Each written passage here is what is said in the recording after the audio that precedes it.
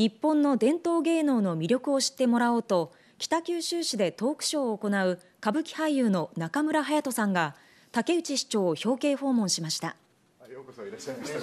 北九州市役所を訪れた歌舞伎俳優の中村隼人さんは、長身を生かしたダイナミックな立ち回りを武器にスーパー歌舞伎など様々な舞台に出演し、近年注目を集めています。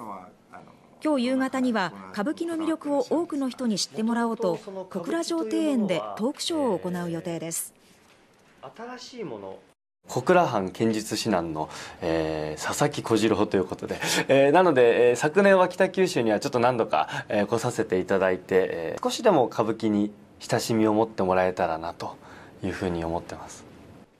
トークショーの前には市内の介護施設を訪れ、舞台に来ることが難しい人たちにも魅力を広めていくということです。